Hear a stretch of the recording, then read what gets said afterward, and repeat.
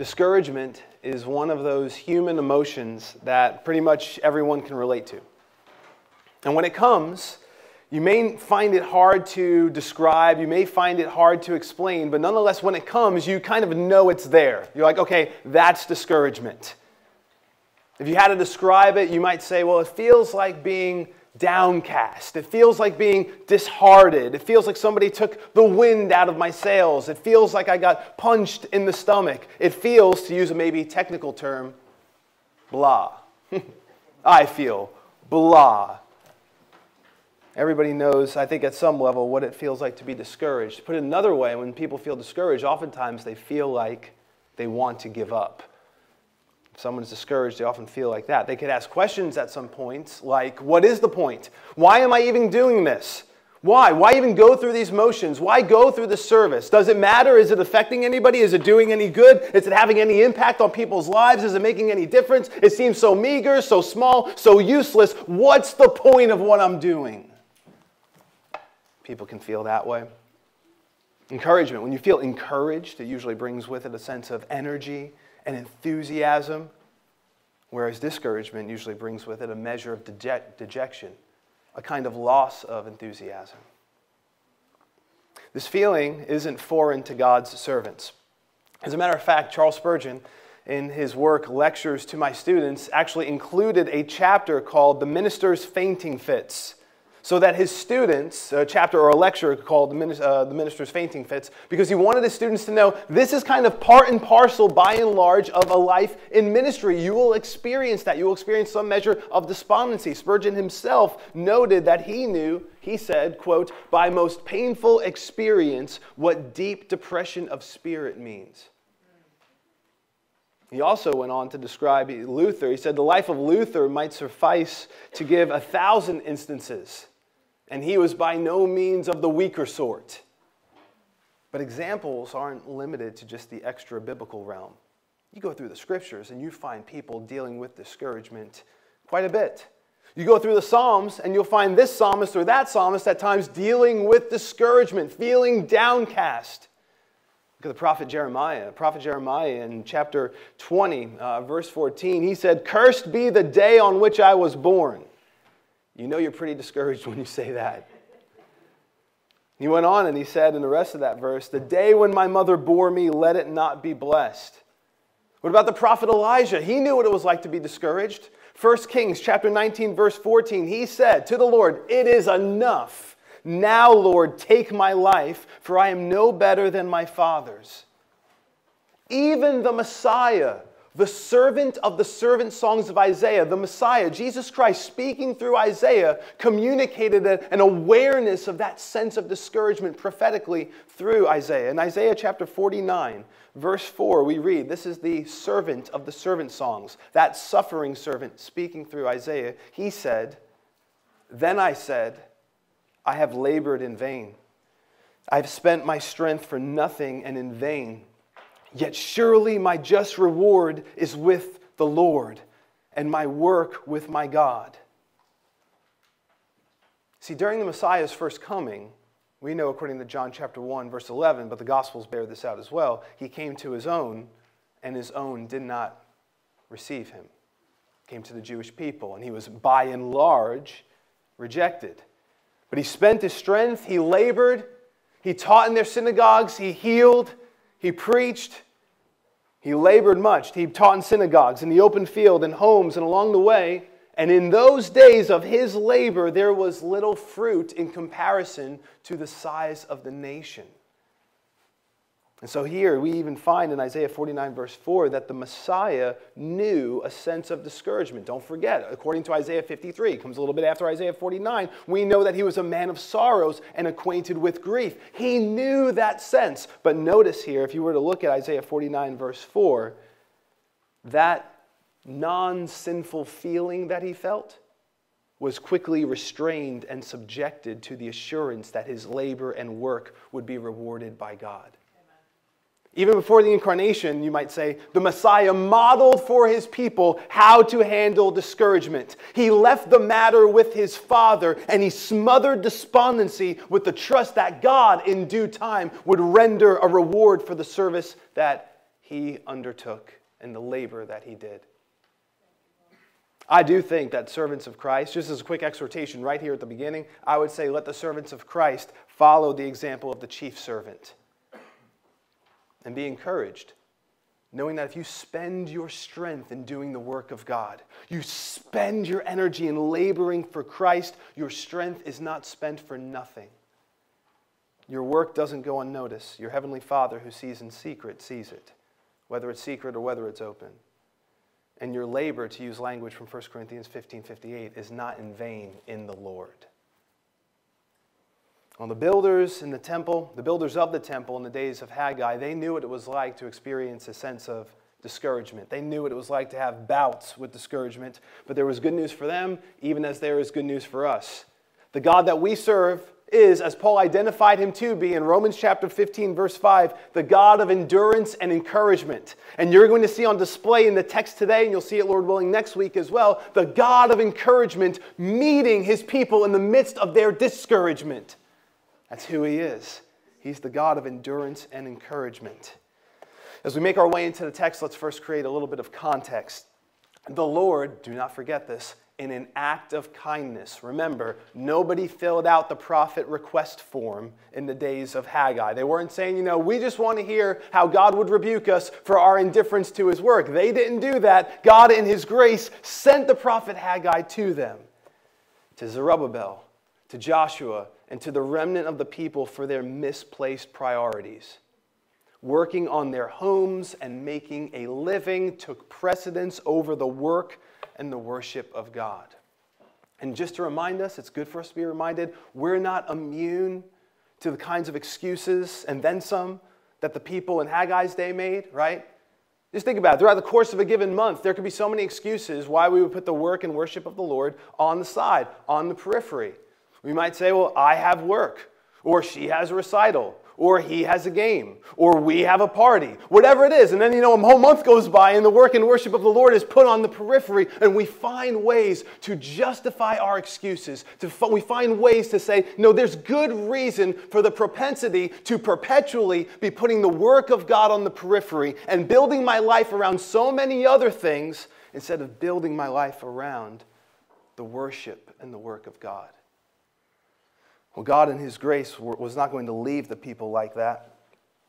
He called the people to get their priorities in order. He called them to set themselves to undertake the task of rebuilding the temple. And remember what happened. They heard him. They obeyed. They feared the Lord and they obeyed the Lord. Joshua, Zerubbabel, and all the remnant of the people. They got to work. They went to the mountains. They procured timber. They made the necessary preparations for building the temple. And then 23 days later, after they immediately began to obey and went up to the mountain and got the timber and so on, then they began to rebuild the temple. But they feared the Lord and they obeyed. Their reaction reminds me of a story that I had read this week. In one of the books that I'm reading, there was a story about Technical Sergeant Richard Redding. He was stringing wire on a telephone pole in Sicily in 1943 when the Allies were engaged with the Nazis in a fierce battle. And as Redding was working on this, basically a much-needed communication line, the general that he was serving under, the Lieutenant General, George Patton Jr., yelled up to Redding, because at that point in time, interestingly, Nazi aircrafts were strafing, they were kind of diving and then issuing fire on those allies who were on the ground. And Lieutenant General George Patton Jr. yelled up to Redding and he asked if he wasn't afraid of those diving aircrafts. And then Technical Sergeant Redding said, "Yes, sir," as though to affirm, "I am afraid of them." And then his lieutenant general said, "Then why are you up there?" And he responded by saying, "Because I'm even more afraid of you, sir." It can work that way with the Lord. We can undertake difficult tasks that are risky, that are arduous, that are even dangerous, because we fear dishonoring the Lord more than we fear the consequences of taking that action. And that's where the people were. We saw that in chapter 1, that they feared before the face of the Lord and they obeyed. So they got to work, but as is often the case when you set about God's work, and you know this by experience probably, that you can leave church on a Sunday morning, leave corporate worship on a Sunday afternoon, and then you could feel fired up. And maybe you feel fired up Sunday night. Maybe you even feel fired up on Monday. Maybe you even feel fired up on Tuesday. But then maybe around the middle of the week, sometimes before, sometimes a little bit later on, all of a sudden, sometimes inexplicably, you start to feel discouraged for one reason or another. You felt like, after hearing the Word of God proclaimed, after worshiping with the people of God, you felt like you were running downhill with the wind on your back. You felt energized, and then all of a sudden, Tuesday comes, sometimes for people Sunday nights, sometimes for people a little bit later on, maybe Friday, you feel like you're walking uphill with the wind in your face, and you become weary. You're like, should I keep doing this? Is there even a point to this? Well, the people of God in the days of Haggai, they knew what that was like. It appears that the remnant was facing that kind of thing when again, the God of encouragement reached out to them and brought them a message through the words of the prophet Haggai. We begin in Haggai chapter 2, verse 1, where we read, "On the 21st of the 7th month, the word of the Lord came by Haggai the prophet, saying," so we'll stop there just to create some important context. The word of the Lord came by the prophet Haggai on the 21st day of the 7th month. Now, the date for this oracle is often said to have been October 17th, 520 BC. Just to give you a little bit of context, that means that this came about 6 weeks after Haggai's first prophecy that opened up this book, approximately, or some date, August 29th, and that this prophecy came a little less than a month after the people began to resume rebuilding the temple. Now, although the people set about to do the work of the Lord, the 7th month was a busy month, or a month of feasts where a lot of work would be set aside for Sabbaths. Not just the regular Sabbaths, but Sabbaths that would accompany feast days. The 7th month in the Jewish calendar, Tishri, it started with a celebration of the Feast of Trumpets. So that happened on the first day of the 7th month. And then on the 10th day of the 7th month was the Day of Atonement. And then on the 15th day of the 7th month began the Feast of Tabernacles. That was a 7-day celebration. At the first day there was a holy convocation when no work was to be done. And on the 8th day there was a holy convocation in which no work was to be done. But it was a 7-day feast. And interestingly enough, it's on the 7th day of the Feast of Tabernacles that the word of the Lord comes through the prophet Haggai. And it would be an interesting time for the word of the Lord to come to the people. Solomon's temple, as it's often referred to, was dedicated during the Feast of the Tabernacles. Interestingly, that was a time when the Jewish people would live in tents. They would live in booths to recall the way in which God brought them out of Egypt and brought them into the wilderness and sustained them in the wilderness. It was a way in which that act of God taking his people in the wilderness out of Egypt would be commemorated and that future generations would know that he had done that. It was also a time when Israel would celebrate the ingathering of the harvest, or the ingathered harvest. Now, if you put all those variables together, there were a lot of reasons for the people of Haggai's day to be discouraged. You might think during the Feast of Tabernacles, there everybody is to worship, and they're remembering Solomon's temple was dedicated on the Feast of Tabernacles, during the Feast of Tabernacles. And that temple was a lot more glorious than the one we have in front of us. They might also be thinking in times past during the Feast of Tabernacles, people will be celebrating the ingathering of the harvest, but yet remember, according to Haggai 1, their harvest was very meager. They didn't have much. There would be quite a few reasons why the people might have been discouraged. It was supposed to be a festival that was commemorated with joy, Leviticus 23, verse 30.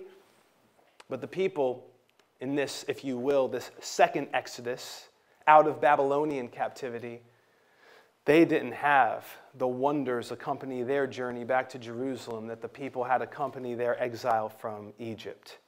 So they possibly had a lot of reasons to be discouraged, at least in their minds.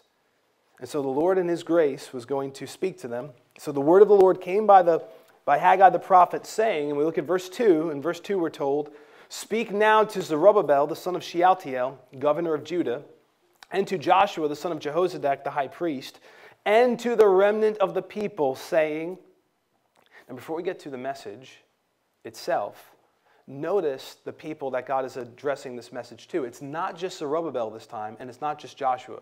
Remember earlier, he addressed them first, and then by extension, the people were to hear the message. But now he includes the remnant. He wants all the people who had set about to do the work that he had called them to do. He wanted them to hear this message as well. As one writer said, God wishes them, therefore, to hear his gracious words directly, not through the mouths of their leaders. So God wanted all the people to hear this word of encouragement.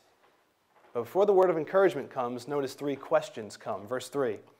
Who is left among you who saw this temple in its former glory? And how do you see it now? Does it not seem to you like nothing in comparison? The first thing I want you to notice is that the Lord does not hide from reality. He confronts it head on. He knew what was on the people's minds, and he addresses it. The people were discouraged because they're looking at that temple that they're building. I mean, they haven't been at it all too long, right? They had laid the foundation some years back. They got back to work. They're working on it for maybe close to a month, less than that, when you even think about the Sabbaths that they had to take off. So they haven't been working on it all too long, but they're discouraged. They're looking at the temple, and they're thinking, either having heard about Solomon's temple from other people, or some who saw it with their own eyes, are looking at this work that they're doing, and it seems like nothing to them. And God doesn't hide from it. So he starts asking them questions. Who is left among you who saw the temple in its former glory? In other words, there were people who saw the former temple and they were discouraged even as they had been years earlier.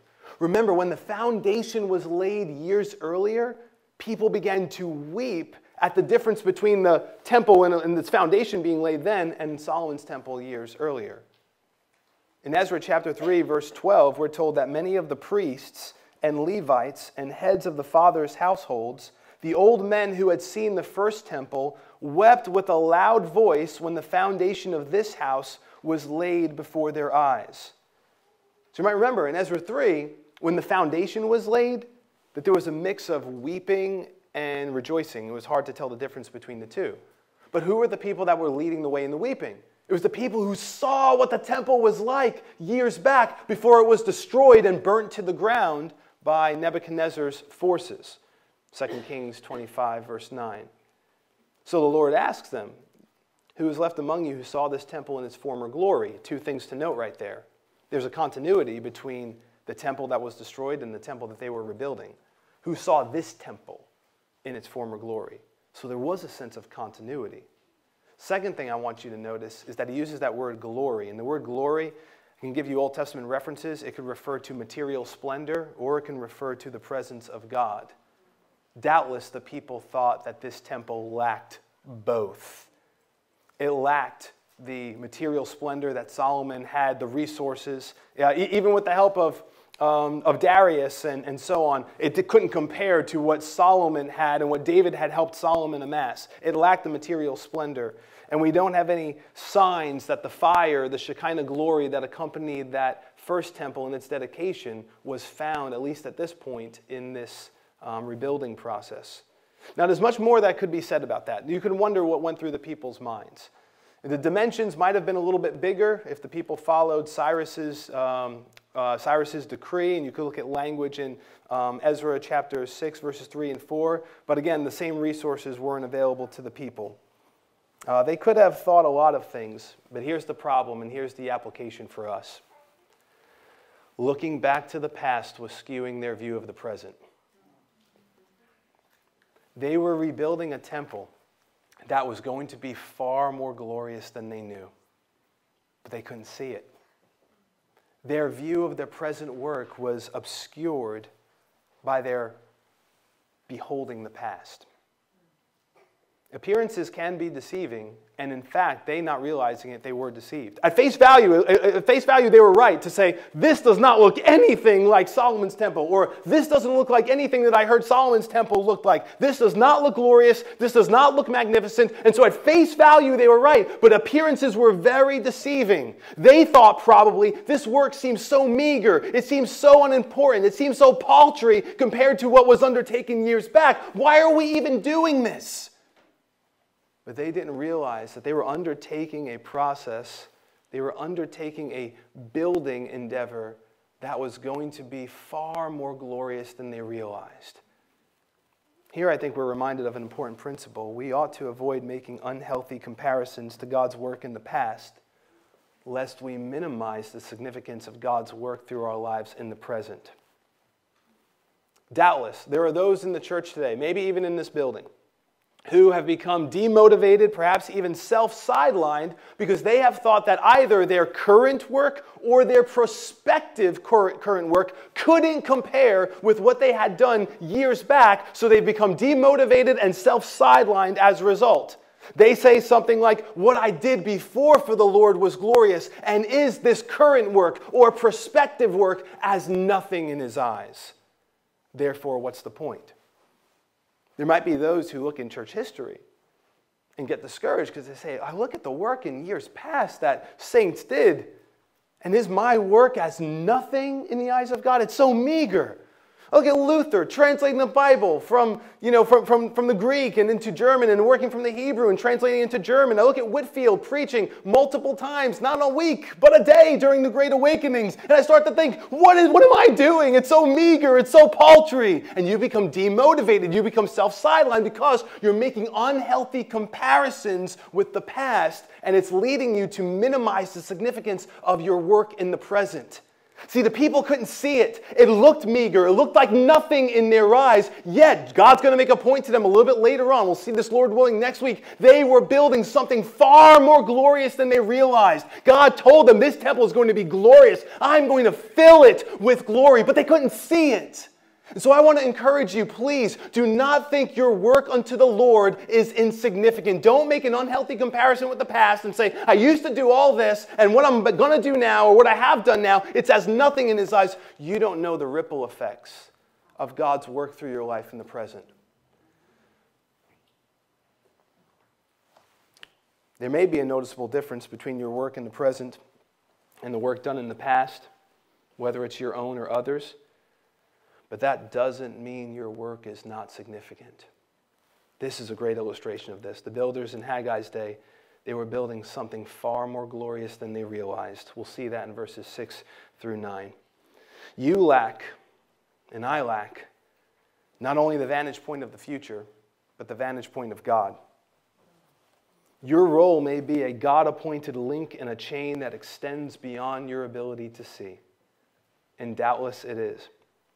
You think of that unknown preacher who preached that day when Spurgeon had walked into the church.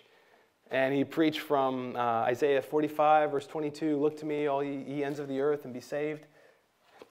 Man labored, prepared a message. Little did he know that there would be somebody who would be mightily used by God to preach to thousands and thousands who would be saved under the preaching of the word in his ministry. Your work may have ripple effects. Doubtless it will, far beyond what you realize. Your faithfulness in the present to do whatever you can to participate in the building of the Lord's church is your offering to him. Its preciousness is found in that alone. But nonetheless, the ripple effects of that offering is his prerogative. So be encouraged. But there's more about that. The remnant was discouraged in light of those kind of comparisons. And look what the Lord told the people through Haggai. That encouragement that I'm giving you, we're going to see that more so in verses 6 through 9. Because he's basically going to tell the people, look, there's a lot more going on here than what you see. You see something that looks meager and it looks kind of unimportant. It just looks like it just falls far short of the glory that you were hoping to see here. It's far more glorious than that. But you just don't see it right now. That comes a little bit later on in verses 6 through 9. What we're going to hone in on now for our remaining time is the encouragement that God gave the people in verses 4 and 5. In verse 4, he tells the people, but now take courage, Zerubbabel, declares the Lord. Take courage also, Joshua, son of Jehozadak, the high priest. And all you people of the land, take courage, declares the Lord, and work. For I am with you, declares the Lord. So God's encouragement began with a thrice stated encouragement, charge, take courage. More literally, be strong. The Hebrew word that's used there for take courage speaks of fastening upon, seizing upon, being firm, being resolute. Could even speak of conquering. It's as though God was telling the people who were becoming discouraged by what they saw with their eyes, becoming disheartened, dispirited in the work. It's as though he told them, get a grip. Don't stop. Be strong. Lay your hands upon this plow, as it were, and push on. Go forward. Don't pull back. Push forward. Seize the calling which is before you. It's as though the Lord was charging people in that way. Now, you know your work is not insignificant if the God of heaven and earth is telling you to do it. That in itself should say there is significance in this. The creator of heaven and earth is calling me to do this work. Now look at the people that he identified here. Zerubbabel. Zerubbabel was the governor. He needed to take courage and do the work that he was called to do. He needed to keep leading. He needed to keep providing direction and governance to the people. And doubtless the people, seeing his leadership, seeing him undertake his calling, would feed off of that. Joshua, the high priest, was told to take courage and do the work that he was called to do. He had a holy calling, one that reinforced the reality that Yahweh is a holy God, and that he was among his people and that his law was to be observed. Joshua, the high priest, needed to walk in that example, and he needed to take courage and do the work. And all the remnant of the people, instead of sinking in the mire of despondency, lamenting comparisons that they had either seen or heard of, God tells them, take courage, be strong, seize upon your calling, seize upon the task before you, and work, do the work that you've been called to do. God had conferred upon them this gracious privilege, this gracious calling, and he's basically telling them, work. Don't forget the motivation of Haggai 1:8, so that I may take pleasure in it and be glorified. But they would be edified in the process, and future generations would be blessed as well. More can be said about that, and will be, Lord willing, next week. See, I want to encourage you, because discouragement will tell you to set aside the work of God. You're going to experience it. You probably know. You may have experienced it this week. You may have experienced it this morning. You may have experienced it sometime today. Discouragement will tell you, set aside the work of the Lord. But I just want to remind you, and it's good to know this, that discouragement does not relieve you or I of our responsibilities as a Christian. That in itself is just helpful. Because if we think every time that we're discouraged, it's a legitimate excuse to say, you know what, now it's time to take a break from the work of the Lord. Now it's time to set ourselves aside for a while. We are deceived. God's telling the people, no, you're discouraged? I'm not telling you to go take a 6-month vacation, remnant of the people, Zerubbabel and Joshua. Work! Take courage! Don't let despondency and discouragement and dispiritedness stop you. Stay about the work of the Lord. That's what God's telling them. I find that tremendously helpful. Unhealthy comparisons between the present and the past, yes, it can make your present or prospective labor seem inconsequential. You may wonder whether it's going to have any impact on anyone or is having any impact on anyone or anything, but you don't have to try to figure all of that out. You lack the vantage point of God. You lack the vantage point of the future. Your prerogative is to take courage and work. And if you need some New Testament counterparts to that, you have a bunch of them. Galatians 6:9, let us not grow weary in well-doing.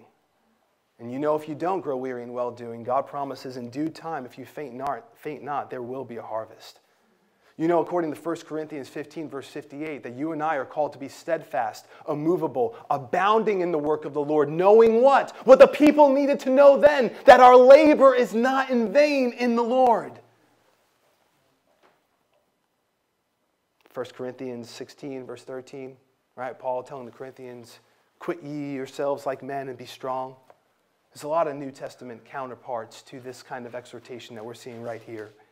But notice, there was a grounds for the exhortation. God isn't just telling the people, and this is so like God, we see this so often in the Scriptures. He's not just telling the people, take courage and do the work because I said so. That would be enough. Like, yes, we got it. You're the creator. We're the creature. We should just take courage and do the work because you said so. But he gives them a rationale, a grounds upon which to undertake this continued work. Namely, the blessed reality of his abiding presence. He told him to take courage and work, and here's the rationale, for I am with you, declares the Lord. What a promise. I fear sometimes that for us, that we could look at that and be kind of unimpressed by that. And we know he's with us. I know that. Is there additional motivation that I have? Success. Fruitfulness. People liking the work that I'm doing? Celebration on behalf of others? Is there something else you can give me? As though we could be unimpressed with this amazing promise. Take courage and work, and here's your motivation. I'm with you. Let it be known that that's the greatest motivation to undertake the work of the Lord. If we start to think like that, we have like a Moses, Exodus 33 kind of mindset. Like, I don't want to go unless your presence is going with us. Why? Because your presence makes all the difference. If you are with me, I know I don't need to be afraid. I may be afraid, but I know I don't need to be afraid. And if you're with me, that means whatever you're calling me to do is going to be empowered by you. Therefore, I can undertake the task that is before me. Even if it seems daunting, even if it seems like a mountain that will not be moved, I can undertake it because you are with me. What a motivation. You know, this was the instruction and the rationale for heeding the building of the temple, essentially, that David had given to Solomon.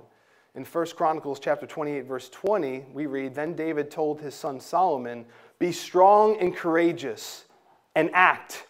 Do not fear nor be dismayed, for the Lord God, my God, is with you. He will not fail you nor forsake you until all the work for your service of the house of the Lord is finished.'" It's the same kind of idea here. Be strong, do the work. The Lord your God, a remnant, He's with you, and He will not fail you or forsake you until your work is done. He will make sure that you finish the calling and the task before you. Same kind of instruction, similar, is instruction that God gave to Joshua when He told him 3 times, "Be strong and courageous." In Joshua chapter 1, verses 6 through 9, we read, "Be strong and courageous, for you shall give this people possession of the land which I swore to their fathers to give them. Only be strong and very courageous. Be careful to do according to all the law which Moses my servant commanded you. Do not turn from it to the right or to the left, so that you may have success wherever you go. This book of the law shall not depart from your mouth, but you shall meditate on it day and night, so that you may be careful to do according to all that is written in it. For then you will make your way prosperous, and then you will have success. Have I not commanded you? Be strong and courageous. Do not tremble or be dismayed, for the Lord your God is with you wherever you go."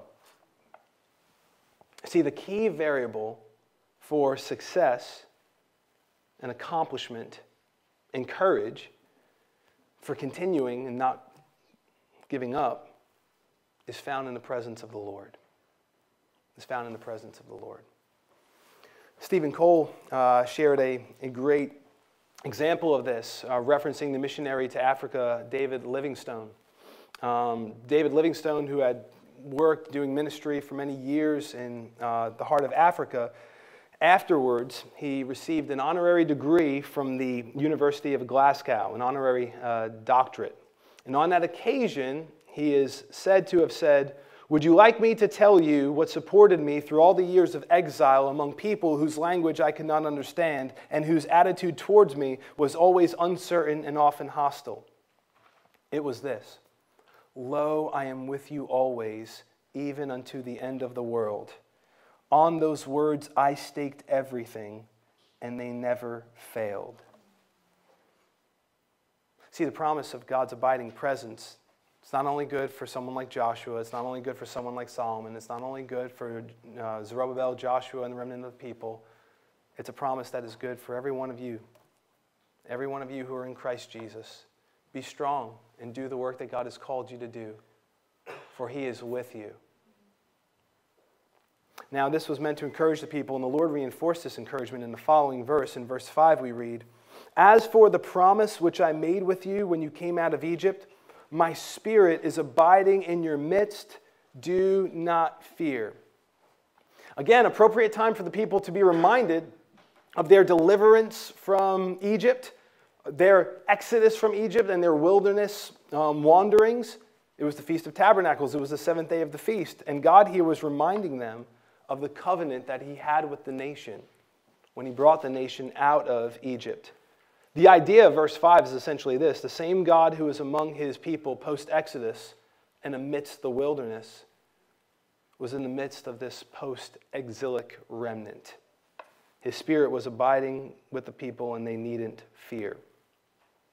I think T.V. Moore put it well when he said, as this covenant had never been repealed, at least up until that time, to despair of God's blessing when obeying his command was to give God the lie. In other words, they were doing what they were supposed to do as part of the old covenant. They were undertaking the work that they were meant to do, and God had promised that he would be with them in that work. They were to be his people, and he was to be their God. He had made a covenant with them when he brought them out of Egypt. And that covenant was not annulled. The new covenant was not enacted at that time. And they were to be encouraged that his spirit was among them. They didn't see the pillar of cloud. They didn't see the fire by night. No, they didn't have that. But they had the word of his promise. I'm with you. The language here is interesting. As a little bit of an aside, you read in our text, as for the promise which I made you, could be rendered more literally, as for the word which I cut with you. That euphemism, cut, is often used with relationship to making a covenant. You might think of Genesis 15, for instance, when the sacrifices were cut in half, and then the Lord passed through the sacrifices. It was a way of saying, when you cut a covenant, let this happen to me, what happened to these sacrifices, let it happen to me if I do not fulfill my part of the covenant. And God was reminding the people, I made a covenant with you. And they were fulfilling their old covenant part of it. And he had promised them that his spirit was in the midst of them. No, they didn't have the pillar of cloud or the fire by night, but they nonetheless had his presence. And they were to work, and they were not to fear. Now, as we close today, I do want to ask this question and seek to answer it so as to encourage you. How do you stay about the work that God has called you to do amidst discouragement? I would be bold enough to say that every one of you, if you seek to undertake the work of the Lord, you will be discouraged at some point in it. As a little bit of an aside and a little bit of a little parenthetical thought here, if you are not undertaking to serve the Lord, you should be discouraged by that and say, what am I doing? God, so if you believe the gospel, if you believe Jesus Christ died for your sins, if you believe the Son of God laid down his life for you, he gave his life so that you would be secured and forgiven of your sins forever, having eternal life, you should ask yourself, what in the world am I doing? If I profess to know Jesus Christ as Lord, yet I serve myself as though I'm Lord. Or I serve other things as though they take preeminence over him. So there should be a sense of, at least for a moment, discouragement that leads to repentance and then, by God's grace, action to say, no longer. But for those who are undertaking the work of the Lord, you will become at some point discouraged. And I think this passage speaks to what we ought to do. For starters, I want to encourage you to say this. And it's a little bit of a review of some things I've said, but maybe with some different nuances here. For starters, you keep going. So what do you do when you feel discouraged? You keep going. Where am I getting that from? Haggai chapter 2, verse 4. The people were discouraged, very discouraged. So you know what the Lord told them to do? Take courage, do the work. See, if you take quitting off of the table, you're helped. But if it's an option that dangles before your face over and over again, I'm going to sideline myself and I'm just going to not do the work of the Lord. I'm not going to be about the work and worship of the Lord. I'll take a break from church for a few weeks and so on, or whatever it might be. Don't do that. Don't do that. You don't excuse yourself from obedience. You don't resign because you haven't received or haven't seen the results that you've hoped for. Interestingly, there are a lot of parallels, even chronologically, with the book of the prophecy of Zechariah. And in Zechariah chapter 4, the Lord tells them not to despise the day of small beginnings. Don't despise the day of small beginnings.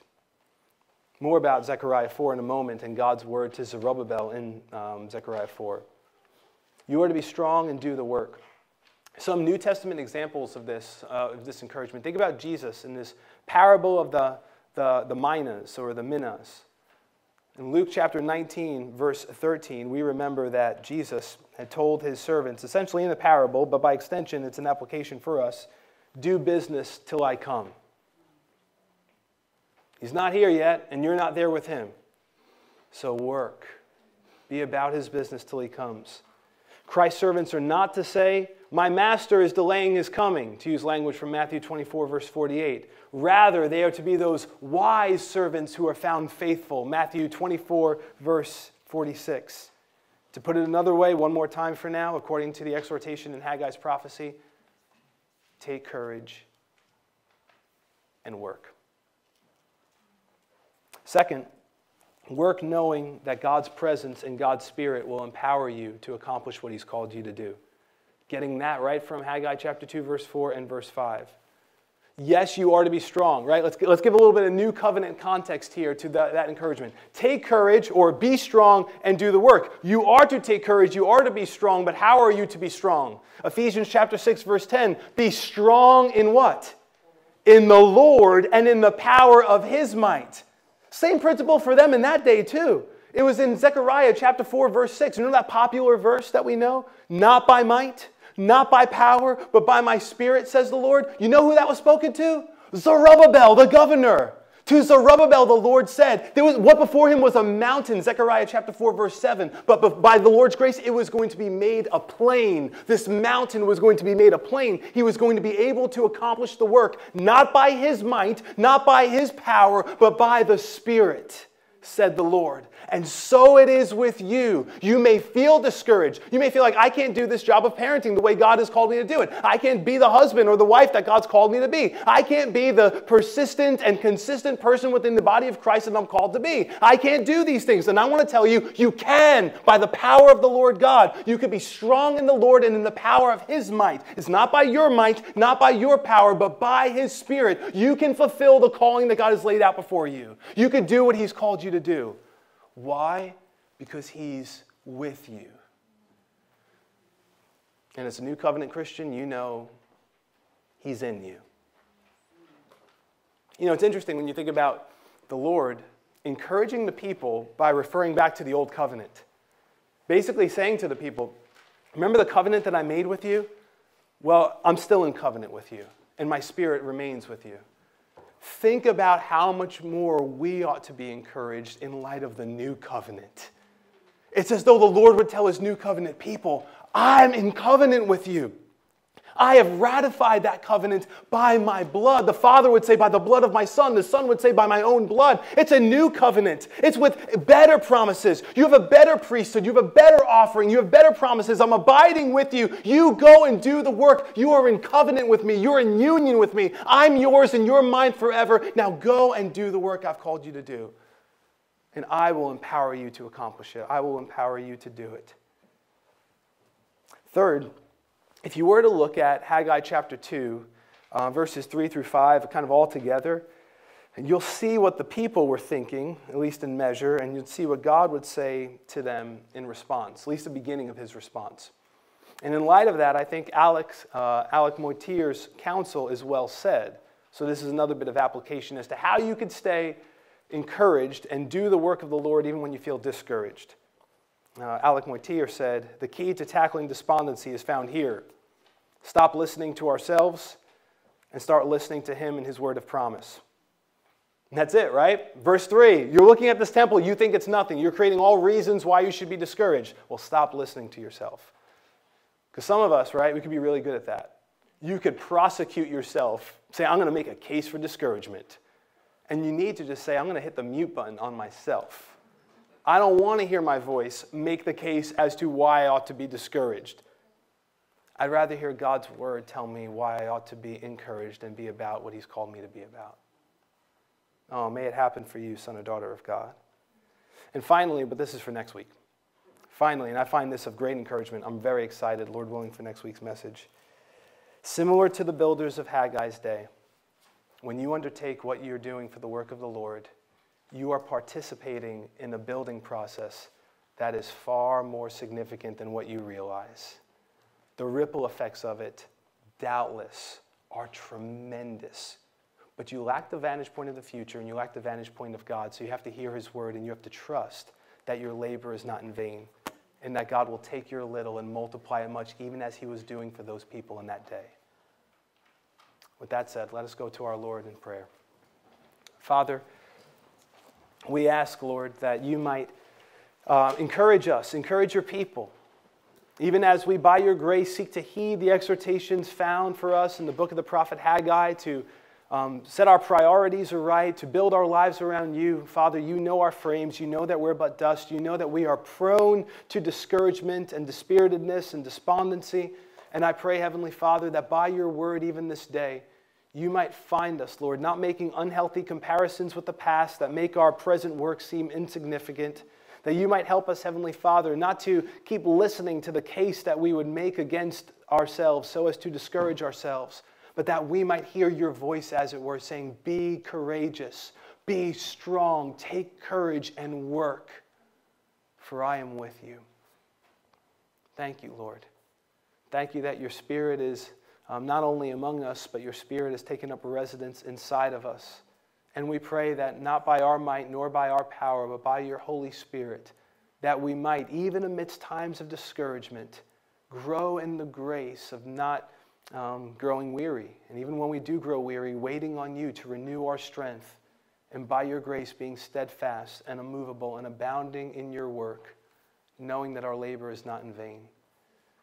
Father, I pray that as we seek to do this, that you would keep reminding us by your Spirit of this new covenant that we are in, of the blood that was shed for us, of the sins that have been forgiven through Christ, of the abiding presence of the Holy Spirit and the ever-present access we have to you. Hallelujah. In light of such precious promises, may you find us encouraged, and may you find us, Heavenly Father, being about your business, occupying till your Son comes. In Jesus' name we pray. Amen.